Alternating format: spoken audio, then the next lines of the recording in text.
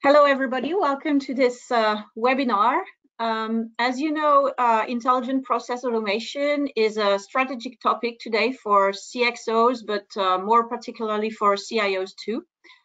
And with modern automation, governance and platform are key. Bonitsoft is an active vendor of this market, and therefore we want to bring you the best experts and give you information around automation and automation projects. So today we've asked Neil Ward Dutton, one of the best specialists of automation, to present IDC's view on the new business automation toolkit. So Neil and myself will be available at the end. So feel free to ask questions during using the question panel during the presentation, and I will ask Neil the questions at the end of this presentation. Everything will be recorded, and you will have access to the slides afterwards. So thank you very much for attending, and Neil, you're on. Perfect. Thank you so much, Carol. Thank you for inviting me to do this today, and welcome everyone. It's great to see you. I'm glad you could take the time.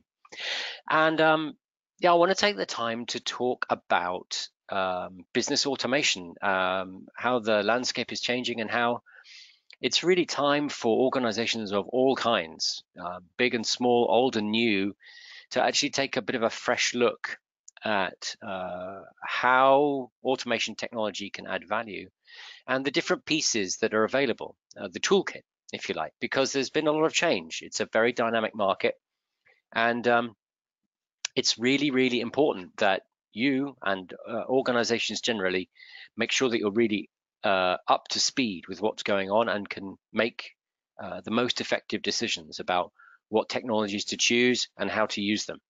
So let's get started. I'm going to start by talking about digital transformation. You might think I'm starting a bit high level, but it's really important that we get everything in context, because this is really the one major driver behind everything we see in the automation space right now. Now, there's lots of different ways of looking at digital transformation, but one thing that's always interesting to do is to share how we at IDC expect the digital economy to play an increasingly large role. And what you can see here is that we're expecting that over the next 4 years or so, there really is going to continue to be a really significant shift in how digital products and services and experiences are going to drive the real world economy. And you can see here we're expecting that over half of that economy in Europe is going to be driven by digital products and services. It's a huge, huge shift. And we see this playing out in conversations with CXOs. And indeed, when we ask C-level executives, they consistently tell us that now is the time they're under pressure to actually deliver real results. So importantly, though, this is not just about having some kind of innovation lab. Yes, it's important to have some kind of innovation capability. And maybe for you, in your organization, the right way to do that is to have an innovation lab, but that is not enough. It's necessary, but not sufficient. And I'll explain a bit more about why that's so important and how that plays into the automation landscape. But as you can see here, that we're finding that a large percentage of European CEOs, so that's not CIOs, not CTOs, not CDOs, digital officers, CEOs, tell us they're under real pressure to deliver real results. So that's not just about innovation labs, this is about scaling efforts and getting real business returns from investment. And it's when you really start to explore what that actually means that you realize why having an up-to-date view on automation is so important. So before I move to one level deeper though, it would be really crazy for me to talk about this and to not talk about our current situation, the COVID-19 pandemic. We can't ignore that. It's huge. But actually, you know what? We see this actually as an acceleration factor for digital transformation. We really do see that many organizations around Europe, but also more broadly, they're seeing that the unpredictability this is creating in their operating models. Fundamentally, not being able to be sure about who can work, where they will be able to work, when they'll be able to work, or how they'll be able to work. When you bring all that extra uncertainty in to an environment where you also have this situation about demand, how can you deliver products and services in the right way in today's environment? When you add up all this uncertainty, you realize that actually just relying on the old physical models of doing business, which rely on you being in a certain place at a certain time with certain kinds of tools to deliver the right result for your customer, we can't do that anymore. So we're seeing that many organizations are really looking to accelerate more aspects of their digital transformation. And that comes through increased intelligence. So, for example, trying to figure out how can we use digital tools to become more accurate in our supply chain predictions, more agile in our supply chain.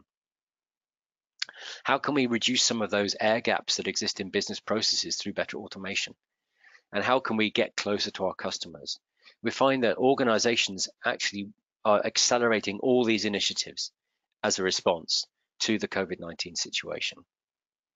So yes, we see digital transformation having a big impact, and actually we see the current COVID-19 situation actually accelerating many organizations' responses. So let's go one level down and think a bit more about what that means for the way that we actually organize the way that work gets done and how we make things happen in our companies. The important thing to realize here is that when organizations like yours put digital initiatives in place and they start to really mature those initiatives, they're actually starting to create two different ways of working. On the right-hand side, the orange pillar, if you like, on this chart is the digital world. And on the left side, the blue piece, that's the kind of, you might call it the kind of old-fashioned business world, the old-fashioned way of doing things. And fundamentally, they are completely different ways of looking at how business needs to work and how things get done. In the old world, and any organization that's been around for more than a few years has much of their business running in this way. It's fundamentally a kind of a push way of thinking about how your business needs to work. You start with thinking about what you're good at, what products sell well, how you can leverage your skills to create new products, where are your existing relationships, your expertise areas, and then you figure out how can we take that to market? How can we figure out how to sell more of that? How do we reach new customers? We're starting from the inside, from what we know has worked in the past, and then we think about how to push materials and products and services through a supply chain towards our customer. And these kinds of models, these kinds of ways of working, they typically have always historically revolved around forecasting, long-term forecasting, lots of long-term planning, linear flows of product and material, this product first mindset. But a digital mindset is like completely flipped on its head. There, fundamentally, the philosophy is about, let's start with a customer segment. Let's start with thinking about a problem that a group of customers has. And now how can we contribute to solving that problem? And that's not then necessarily about the product that you've always been able to build and deliver. It's about how can we solve new problems for customers, and how can we contribute, but also how can our ecosystem contribute? How can a group of our companies and our partners work together to solve problems? And that's very much it's a customer first way of thinking. It's an outside in way of thinking. So rather than starting about thinking about what we're good at, start by thinking about what the customer needs and work backwards. So it's completely the other way around. And rather than building everything off long-term planning and forecasting, much more in this digital world is based on listening to the market, listening to signals from the market, understanding what emerging patterns of demand there are, and figuring out how to respond to them. So again, completely the other way around. And this is kind of interesting as an intellectual exercise, right? But where it becomes really important is that any organization, and maybe this is your organization, any organization that is now seriously on the road to digital transformation has now a lot of time and money and effort invested in this orange pillar. And you've still got a lot of time and money and effort invested in the blue pillar. These two things coexist, they exist together, but they're very different. How do you bridge them? How do you actually make these things work together? Because unless you can make them work together, you're going to get in trouble. So how do you actually make the leap and bridge that gap between the old world and the new world before it's too late, before your competition takes over, before the market changes, before uncertainty makes your business really, really challenging? You have to find a way to bridge the gap. And there are two ways that organizations try to do this. Some organizations look at all their legacy systems and organizational pieces and processes and think, can we re-platform them? Can we move those to a digital way of working? Re-engineer the systems, create new processes, create new organizational teams to work in a new way. And yes, you can do that, but it's risky and it takes time.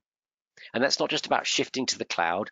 That's about adopting new culture, new ways of working, much more agile, collaborative ways of working. The other side of it is to start from the digital perspective and think, well, how can we kind of work backwards towards our core systems, our core processes, and our core organizational teams and bring them with us? How can we kind of wrap around what they do and make them more fit for purpose for the digital world? And the truth is, most organizations need to do a bit of both, but you need something that fits in the middle. And that's really the strategic value of today's automation technologies, is bridging that gap, bridging the old world and the new world, the slow, the stuff that's been engineered to be really efficient and predictable, with the fast and the agile and the stuff that should be more able to react in an unpredictable world. It's about building that bridge. That's what automation is all about. All right, so what we find is, as organizations start to realize that they need to link these things together and then move forward, it starts to bring a realization that there needs to be more of a deliberate platform approach.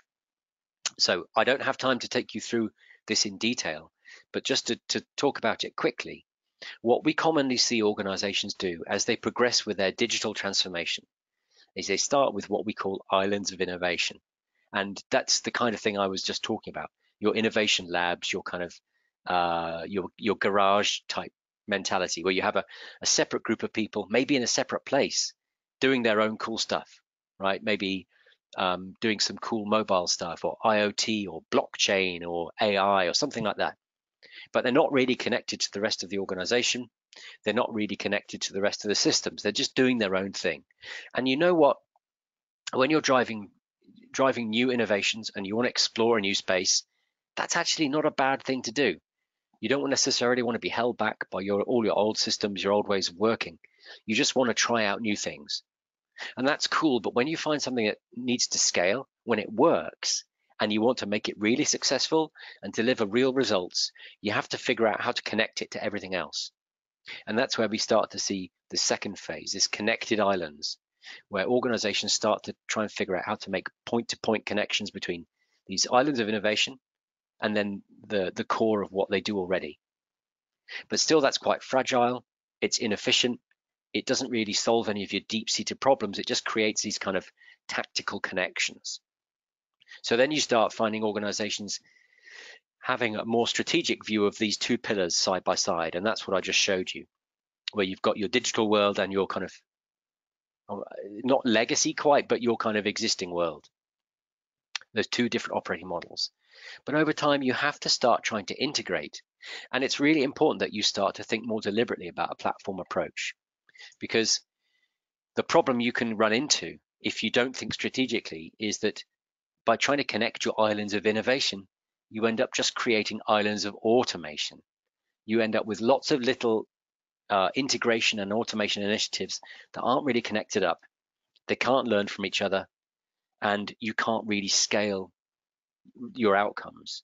It's only by actually having more of a strategic platform approach that you can start to create a common understanding of what works in connecting your old to your new, your fast and your slow, understanding of what you can't do, understanding about the optimum ways to use the technology, different ways of leveraging patterns for certain use cases. All of this kind of stuff only really comes once you start to really think more deeply about a platform approach.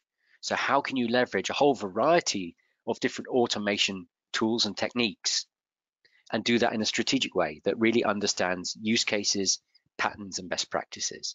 That's what we're talking about. So what I'd love to understand, and Carol, I'm hoping you can help me out here, is we've got a little poll prepared, and I would love to understand where you think your organization is at in that journey. Are you just creating these islands of innovation? Are you starting to connect together? Are you actually starting to run a digital kind of pillar alongside your core processes? Are you actually starting to really integrate these things at a more strategic level? So we'll let people vote. So you have just to click, and then it should be there. Sometimes some people have issues with sorry if you don't manage to vote. I'll just leave that a couple of seconds more, and then we can get the results.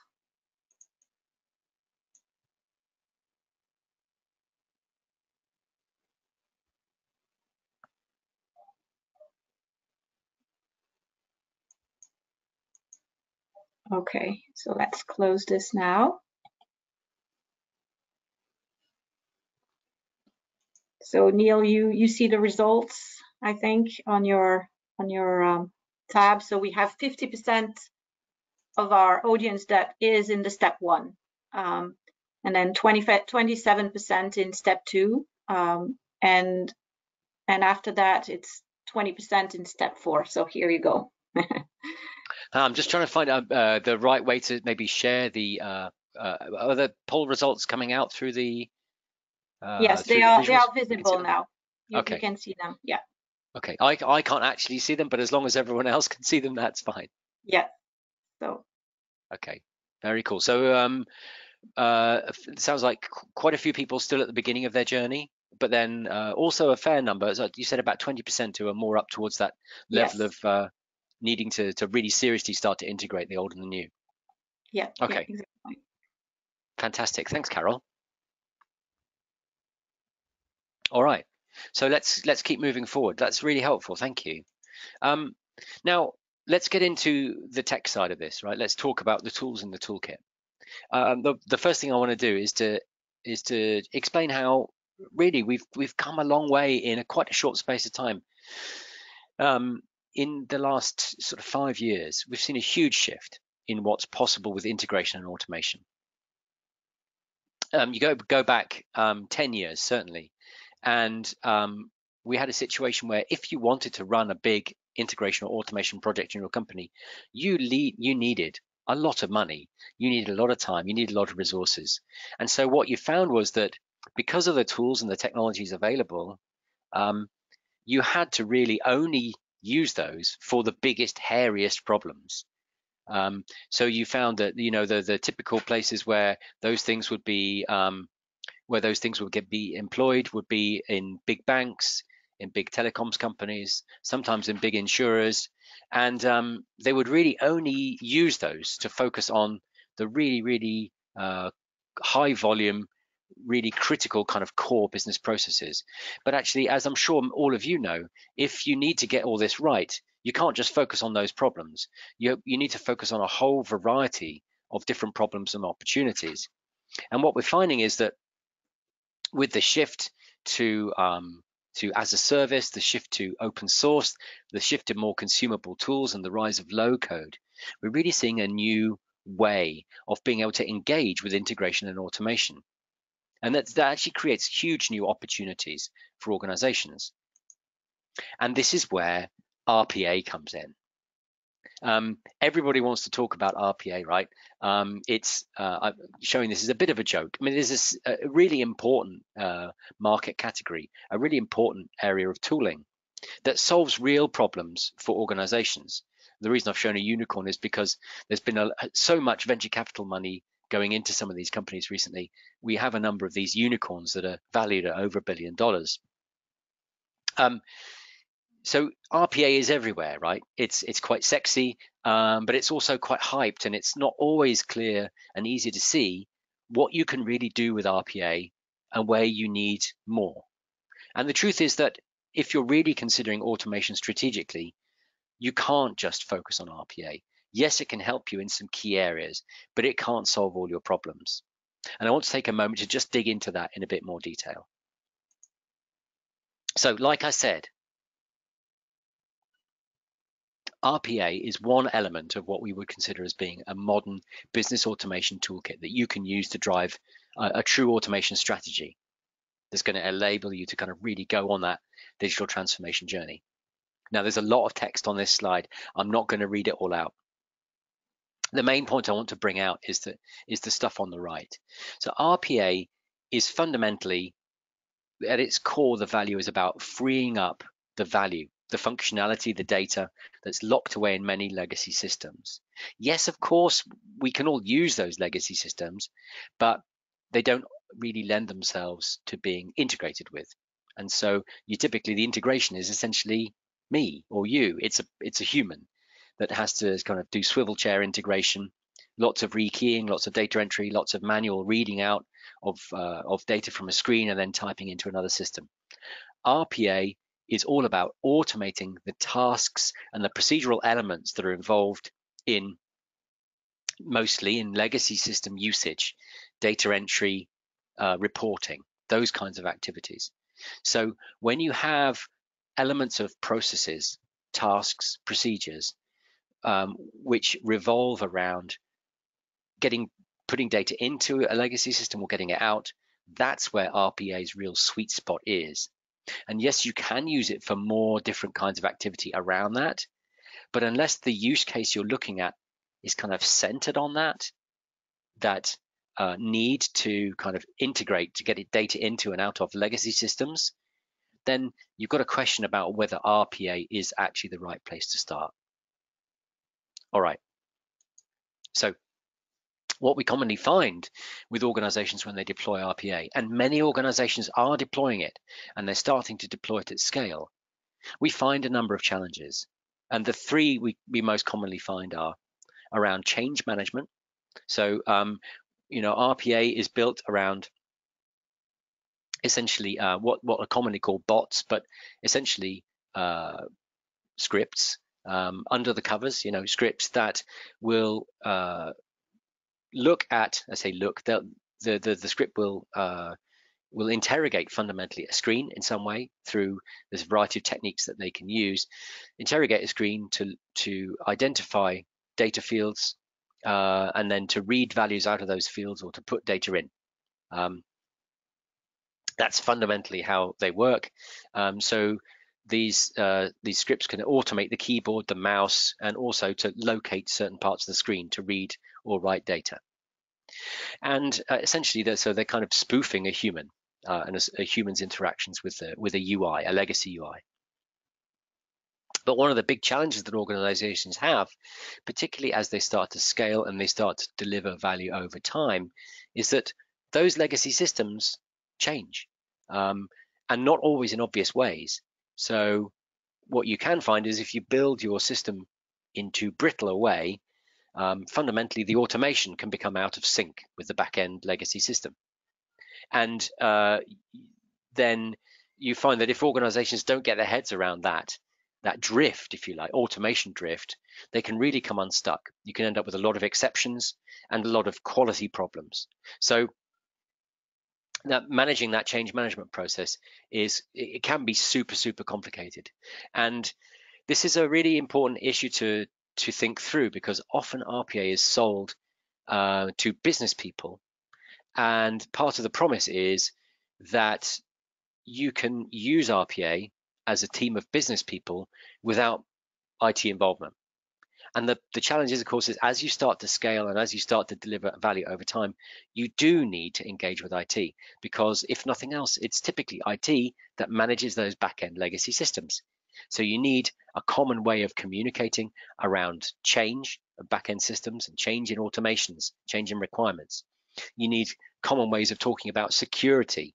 So how are your bots going to handle login credentials for systems? How are those credentials going to be secured? And access to those, how is that going to be controlled? So there's all kinds of important issues around liaison, around coordination between IT and business. And this is another really important area that organizations need to think seriously about. And lastly, how do you create a kind of factory that enables you to scale over time?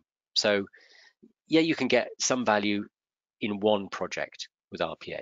We're employing a handful of bots to help you with, let's say, handling processing of invoices. But where you start to get real value is if you can go beyond invoices to also purchase orders, and maybe then aspects of customer service, like address changes in your call center, or handling aspects of complaints or customer correspondence, or HR, like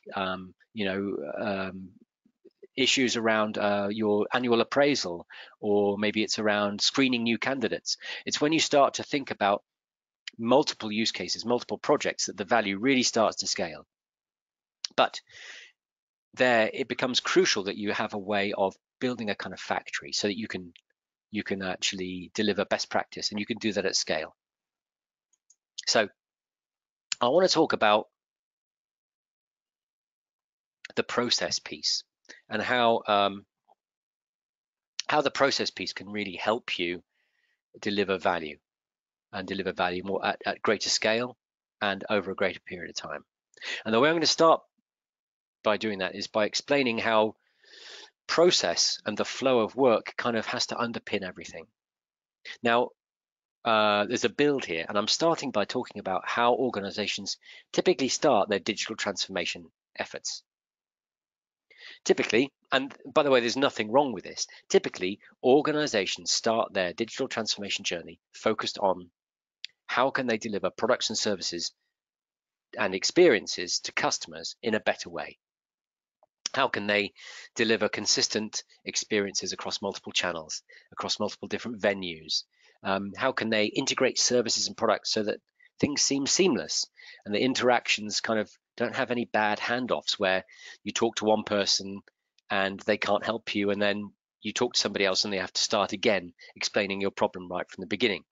Or if you want to start an interaction on your mobile device and then you need to go to the web or a call center, having that all integrated so that there's no break in the experience. Yeah. So that's how organizations typically start. And that's actually a great place to start.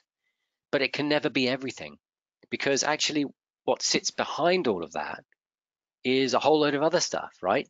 So when you look at any organization that's got a significant heritage, they've spent 10, 15 years not trying to integrate everything for customers, but actually going in the opposite direction, actually distributing their operation, all the internal stuff that supports the customer, all of the hidden pieces, they tend to get spread out. So the creation of shared services centers, offshoring, outsourcing, the increased use of partner networks, supplier networks, all this creates more distribution, more moving parts in your operation. And how then the question is, well, when you're trying to bridge the gap between the old and the new, between your core operations and all of the new cool digital stuff you're trying to do, well, if one needs to be all integrated and one is all spread out, how do you do that? And the answer is, it's really fundamentally all about flow, and it's all about process. Because when you think about how that customer journey, you want to be seamless, how that customer journey is supported, well, you know what? The data and the transactions and the insights and the responses that support that customer journey, they're flowing backwards and forwards through your organization, right? So to really produce that seamless experience, you have to be able to take that customer's data and drive transactions through this kind of digital thread that's woven through your existing operations. And that some of that's operations that you control centrally, but some of it might be a shared services center, maybe run by somebody else, or it's offshored, or it's outsourced, or it's done through partners. You have to have this digital thread that enables people and systems and data and insight to flow seamlessly. And unless you have that view, which is fundamentally a process view, unless you have that lined up, then you're going to really struggle when it comes to delivering that value at scale that CEOs are under pressure to deliver.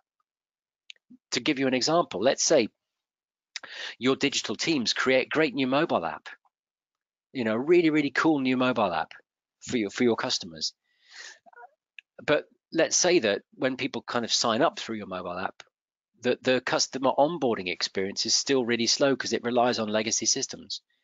So your new customer who has maybe seen an ad somewhere for your new mobile app, they want to sign up to your service, they put their details in, they get the app, but the features aren't fully enabled for like 2 days because there needs to be some checks in the background that still rely on legacy processes and systems. Well, I would argue maybe this is worse than not having created the mobile app in the first place. Or let's say maybe you give people a great mobile app and a great website, but your bills that you're sending the customer they're inaccurate.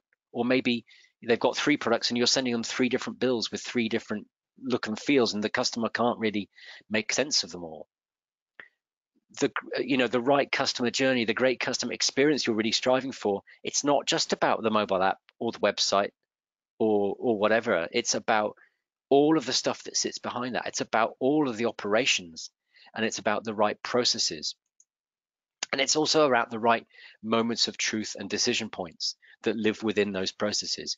If your people can't make the right decisions at the right time with the right information and drive automations, yes. If they can't do that in the right context, and if they can't do that at scale, time and time again, then all of your front-end digital efforts will be wasted.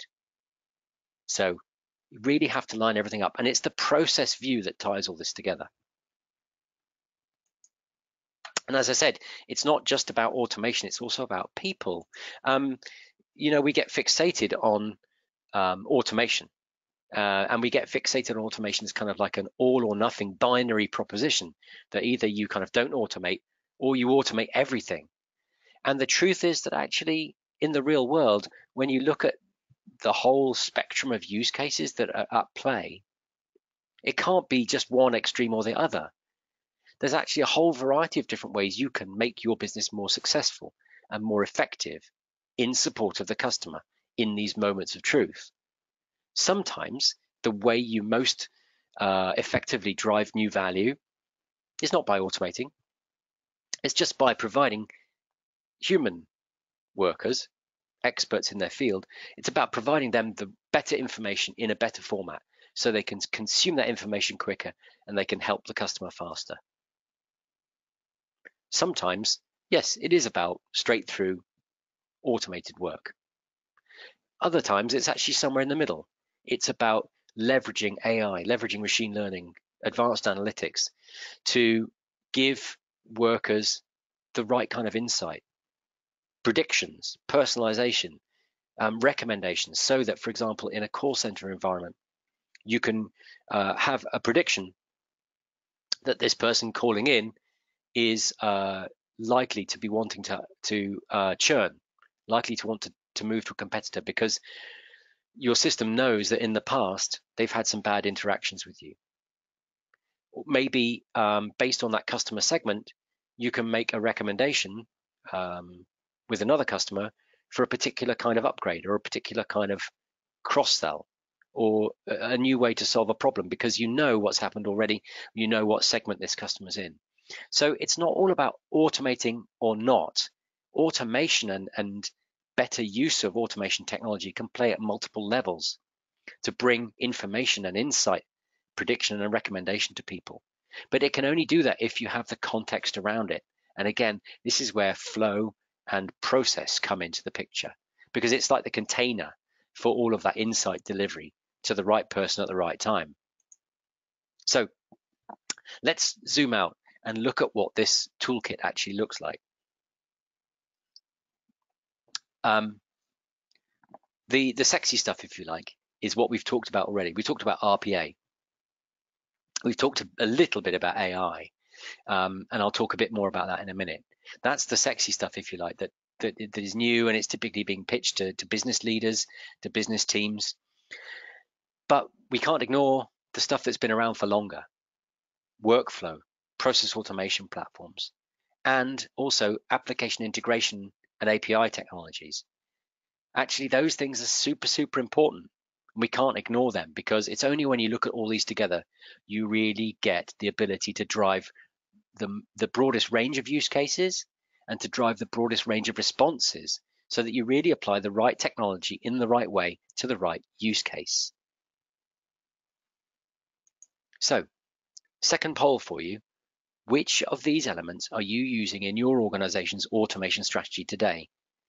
Are you using RPA? Are you using AI, workflow, integration platforms, and API management? Which of these pieces are you using? Let us know with a poll. So the poll is on, and you can vote. I will leave people for a couple of seconds.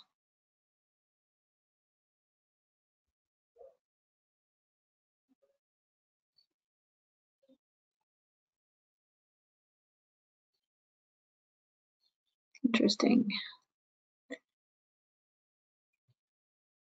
Okay, so I'll close. Okay, and share the results. So Neil, do you see them, or do you want me to read them to you? I'm afraid, Carol, I don't see the results, but hopefully everybody else can see them. we have about 70%. I mean, people are using multiple, of course. So we have 70% using workflow and API management. So what you said, the historical elements, and then we have 30% with RPA and 22% with artificial intelligence, and 38% with automation orchestration, so the core. So maybe you'll give a bit more elements about this core element. Very cool. Fantastic. Thanks very much, everyone. I really appreciate that. Yeah, we'll talk a bit more about all these bits, in fact, in the next slide. So the next slide is going to take a couple of minutes to get through, but I really hope it'll be useful, because it's one thing to show a kind of like a cartoon almost of the major elements that are in play, but actually it becomes much more interesting if you're able to show how they really fit together, and that's what I'm going to try and do in the next slide. So let's move forward. So let's look here at an anatomy of work automation. Let's look at where all the pieces fit together. And of course, somebody once said that all models are useless, but some models are worthwhile, right? So every kind of model that you try and put together is going to be a bit wrong in some ways, and there's lots of different ways of looking at this. So hopefully, though, this is useful. I'll start by explaining what you can see on the screen here. So what I'm really trying to do here is look conceptually at the different kinds of things that organizations try and work on, try and improve when they're automating. The different ways they can focus. So we've got two main kind of pieces here. The main box on the left, the main pillar, is about the kind of your business in operation. So it's the things that happen day to day to drive work forward. Okay, so let's start at the top. You have requests coming in that could be from customers, but equally they could be from other parts of your business. So let's say, for example, this work is all to do with HR. Well, these requests are going to be from employees, from managers about new hires, or can we get some new headcount?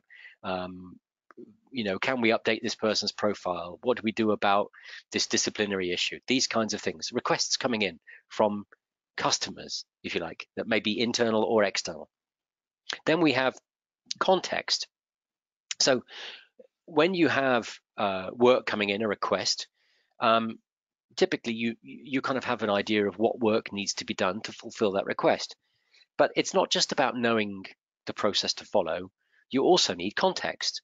You need to know, okay, well, who is this person that's being asked about? Let's find that person's information. Let's say, again, it's in HR, and maybe it's about recruiting some new headcount. Well, All right, well, so what's the area of the business where we need the headcount? What's the right profile for the people we want to hire? What agreements do we have with agencies who can help us? And have they been any good at helping us before? What kind of contracts do we have with these agencies?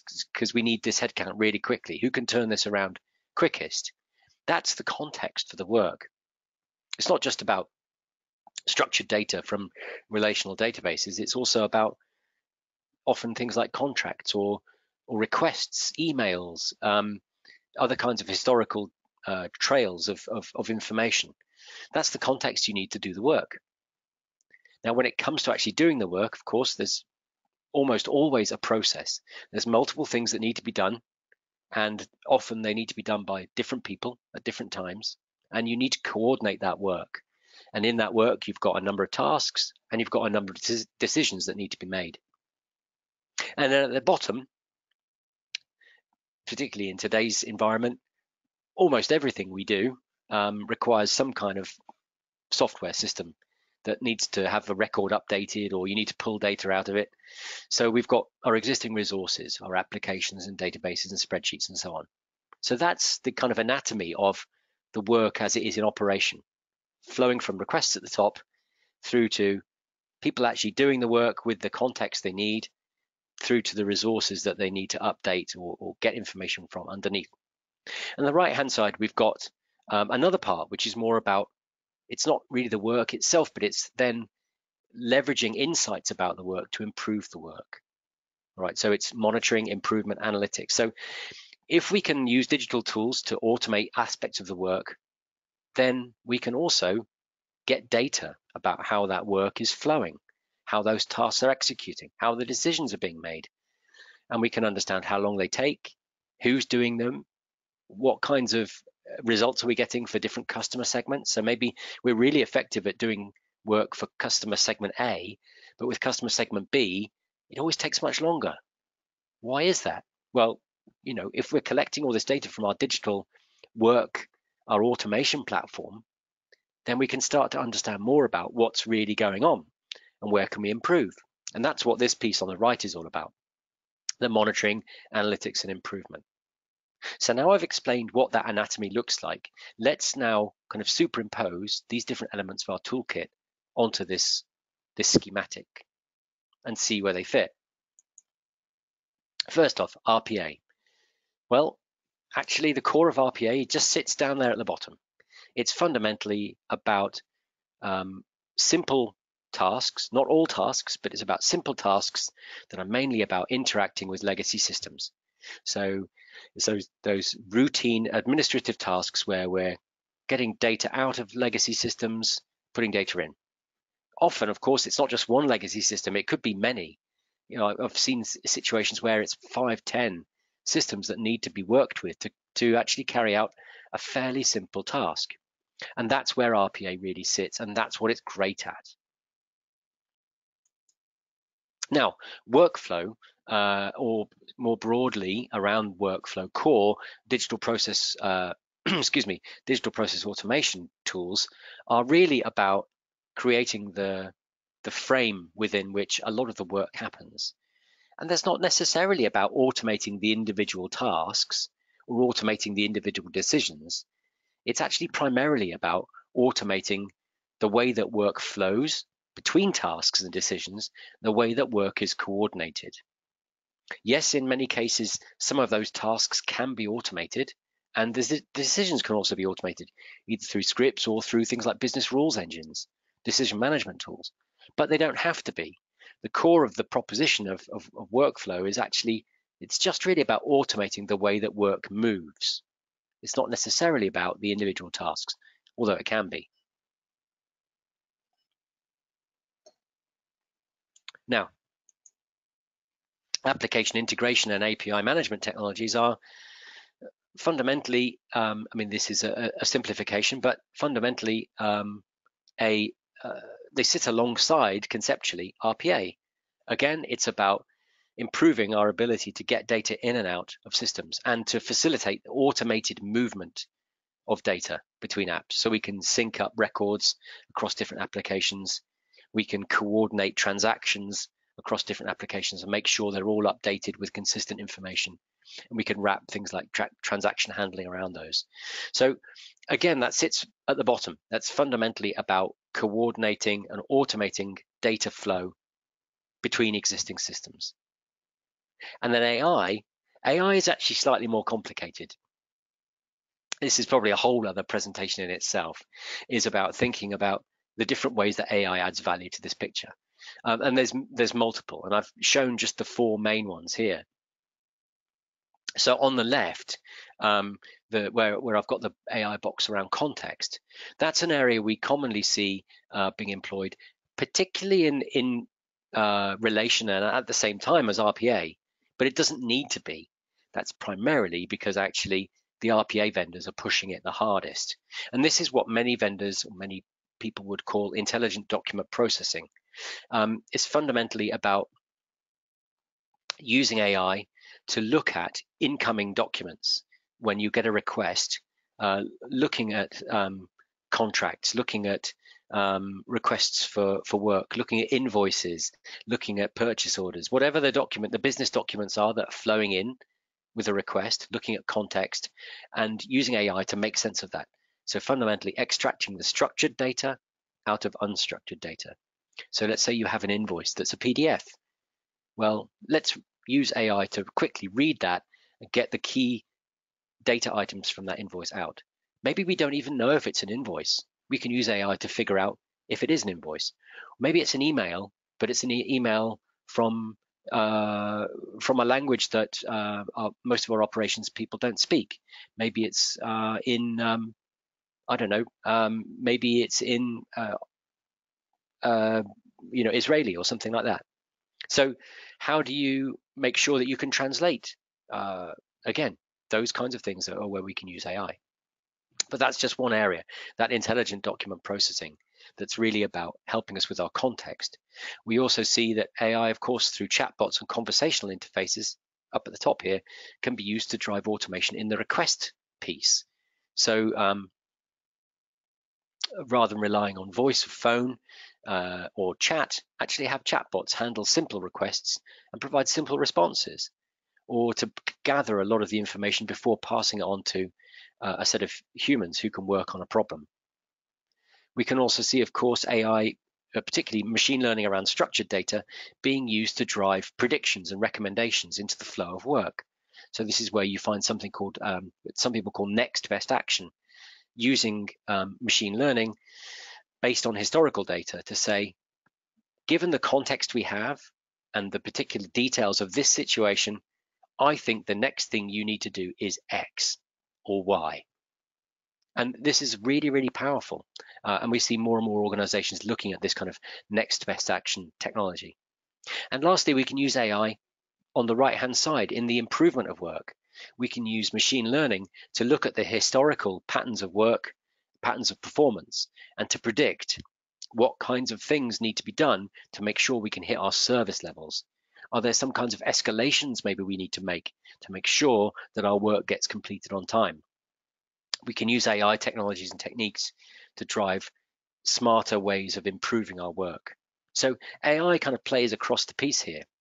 The point I want to make here about AI is that when you bring workflow and process perspective into this, you really kind of expand out the ways in which AI can really add value. If you're just focusing on RPA, then you probably mostly end up using AI for doing the intelligent document processing, because that's typically a lot of what happens upstream of RPA style of work. You have a request to change an address, comes in by a letter that's faxed to you or something like that. You use AI to read the fax, to get the data, and then to put that data into some legacy systems to update the address. But when you start to bring the workflow and the process context in, you start to open up lots more opportunities for using AI. All right, I need to move forward because we're running short of time. So quickly, I want to talk about how this new world of automation really opens up a new way of delivering value. As I said earlier, go back 5-10 years, and automation was really about those biggest, hairiest problems. You could really only apply it to really big, complex problems. But now, when you consider what we call at IDC, we call third platform digital technologies. So the use of cloud, as a service models, mobile technologies, those kinds of things, modern architecture, modern platforms. You create a new way of delivering automation that really enables you to break through all of those old operating model assumptions around who had to be at a certain place at a certain time using certain systems to get the work done. You start to create complete independence from location, from time, from role, all of those things. It creates a lot more resilience in your operating model. Then you add on the use of advanced analytics, ML and AI in all of those scenarios I just explained. You start to be able to bring new ways of people being able to work together, to leverage insights from each other, leverage insights from history, to automate aspects of customer interaction. And then you bring in the value of low code, which enables you to bring many more different people into the automation conversation to get work done in a more agile way, a more collaborative way. It means you don't always have to rely on what may be a very, very overstretched IT department. Yes, of course, tech people still need to be involved. We need to find ways to bring them into the conversation, but we shouldn't rely on them for everything. And low-code tooling is a great way to bring broader groups of people together to collaborate on solutions. And when you think about all these three things stacked up on top of each other, you really start to see that a modern business automation approach isn't just about efficiency and productivity in your business. It's actually about improving your business resilience. If you use modern automation tools to build modern business capabilities, you just create a more resilient operating environment for your business. And that's super important right now. And I just want to show briefly a chart from a recent survey. We're currently running a whole stream of surveys around Europe to figure out what's happening with the COVID-19 situation. And what we're seeing consistently is organizations telling us they expect that demand for task and process automation technology is going to increase because of COVID-19. So this is just really giving you some data to back up what I've already said. We really do see organizations accelerating and seeing the value of this technology. I want to leave you with a brief point about scaling success. I talked a bit earlier about creating these kind of factories that help us scale. And it's really super important. If you're really serious about employing automation strategically, you can't just leave it up to technology alone. You need to be able to scale your practice, not just scale the tech, scale the practice. And that is likely to come through a center of excellence or a COE. I'm not going to give you a detailed breakdown of all the things that you need to think about when you're building a COE. That would take a whole presentation in itself. But what I do want to call out is that you do need one. If you want to go beyond 1, 2, 3 projects, you need one. You need a way to scale your practice. The other thing I want to call out is that your COE, the way that works for you, is probably not the same thing as somebody else's. And the reason is that your COE has to work in the context of your culture. In your culture, but does budgeting and finance tend to all sit in one place? Does all the tech budget live with one team? Or actually, is that tech budget spread around between different groups? Do you tend to have a very controlled way around how platforms are managed? Or indeed, is there more freedom? Those kinds of cultural choices that organizations make need to be reflected in the COE. You have to reflect those existing realities in the way your COE works. So don't go down the road of thinking you have to build a COE according to a particular template. Build it in a way that is sensitive to your organization's culture. But here's a set of things that you probably will want to think about in some form in your COE. All right, just as we come up to the end of our time, I want to leave you with a couple of key messages. First, stay in control. You need to think about automation strategically. You need to start to try and build a platform that you can use across lots of use cases. But don't be led by vendors here. Make sure that you stay in control of your destiny, you have a clear vision of where you're going, and that you have a clear way of understanding how to measure the value of different kinds of use cases. And don't be seduced into going after dozens of new use cases until you feel you understand how to get value. Second, remember that although we're talking about technology here, this is about change. It's about changing the way people work and about how they deliver value in their lives. So embrace that. Work with people at the start of your projects, all the way through your projects, and also at the end. Find people who will be your champions and will explain the value of this to everybody else. Thirdly, back to the COE, scale your practice. If you see more than 3, 4, 5 opportunities to use this tech, you need to think now about how you're going to build and really give the right fuel to a center of excellence. And fourth, RPA is really, really important. It has a lot of value to add in some situations, but as we've said, it can't do everything. Think about the whole toolkit and how all these pieces add value to each other. And with that, I want to turn it over and see if we've got time for a few questions. Yeah, we will have to answer very quickly, so I'll go ahead. First question was, you spoke about automation and augmentation. How do you see the place of humans in this spectrum? Yep. So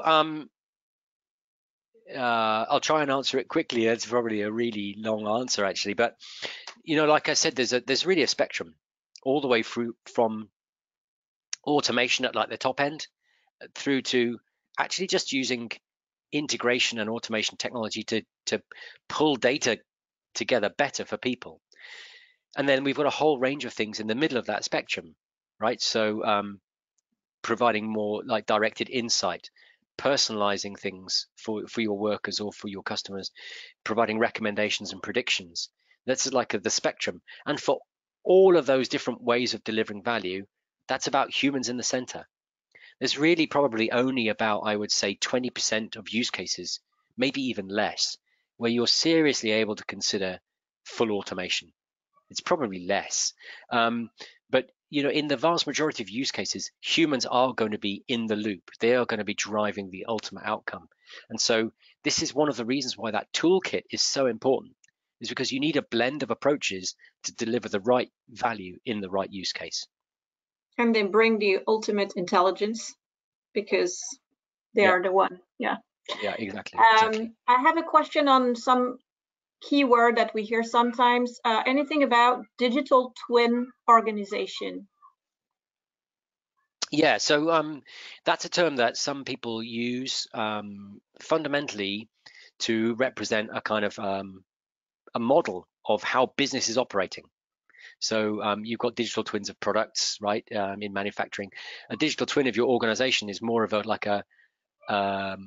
performance model view of your business. So this is really it's fundamentally about that kind of right-hand side of the anatomy picture. But if you imagine a set of dashboards and that you can really drill into to explore how are all your processes running? How is your work performing? Where is it working? Where is it not working? Where are the opportunities for improvement? What happens if I make a change? That's really what the digital twin of the organization is all about. And this kind of technology we're talking about is a fantastic way to start building that digital twin. Yeah. And maybe, the last question is, that's something we often hear from our customers and prospects, is when you look at the automation toolkit, there are all these technology and they ask, where should I start, basically? Yeah, and so because the easy answer is it depends. But okay, what does it depend on?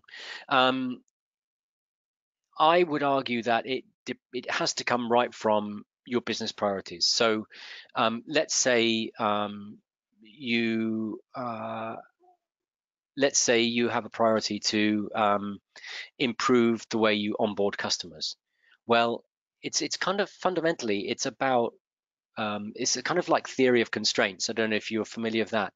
When you look at a process view like we've been looking at, that kind of end-to-end view of how you improve part of your business, ultimately there's probably not just one problem. There's probably 3 or 4 problems. You could call them constraints in the system. What are the things that are holding you back from really improving, from really creating that major breakthrough performance improvement? There's probably 3 or 4 things.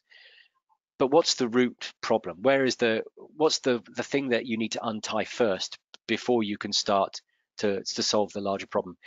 You can explore the different constraints on your system and see what's the main thing that's holding you back from this improvement. Often, actually, it really is it's using RPA, but because so often what we find in today's environment is that organizations focus a lot on the digital piece, the front end customer facing piece, and then they start to have problems as they work backwards into the core. It's like stepping backwards step by step into the core of the organization and saying, how do we line everything up to deliver the great customer experience? And you hit a roadblock because you have some legacy systems, legacy processes that slow everything down. The work is, maybe there's lots of rework, quality issues, and sometimes making the first step to untying that knot is about some simple task automation, but it's very rarely the last step. It might be the first thing you start with, but you very quickly need to go beyond and build that bigger picture. Well, that's a good conclusion, I think, Neil, and I thank everybody for your participation. As I said, we will share the recording and the slides, and if you have further questions, of course, we can receive them, and Neil will be happy to answer. Absolutely, so, yes. Have a great day, evening, wherever you are, and thank you very much. Bye-bye. Thanks, everybody. Bye-bye.